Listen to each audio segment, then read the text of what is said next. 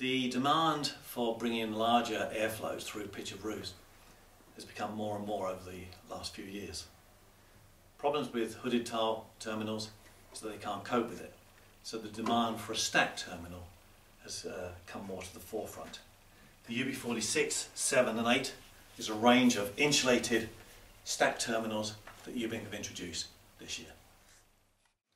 The UB46, 7 and 8 are come in black, made of polyethylene stack with a Ubiflex base.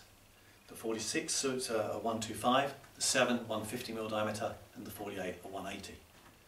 It has a pitch limitation, can't go below 25 degrees. It has a Pascal resistance figure of less than 1 at 225 cubic meters an hour. Before installing the UB46, 7 and 8, please remember to make sure that the pitch of your roof is over 25 degrees. Once you roughly know where it's going to be, you mark on your felt a square of 160mm by 160mm and cut across in the felt. For the UB48, because it's a much larger diameter, that square needs to be 200 by 200 and the felt cut. Once you've cut it, as always, you lift the top section up and nail it onto the back. The two side sections are normally folded over and the bottom section folded down. We've cut the felt and we're introducing the Ubiflex flashing. Now this just needs to be roughly positioned at the moment, because until the stack is positioned into it to make sure it's vertical, we don't need to mechanically fix it down. So as long as it's there.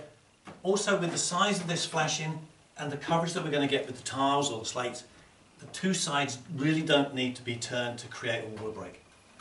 So we do that and then we bring the stack in and position it through the hole in the felt.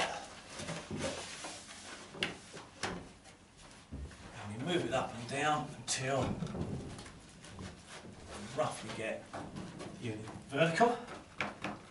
And with our trusty nail, we mechanically fix the Ubiflex.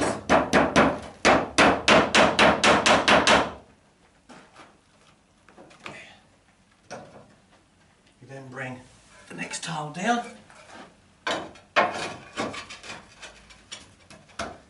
and mechanically fix that as you should, as again the BS5534, and the same with this one.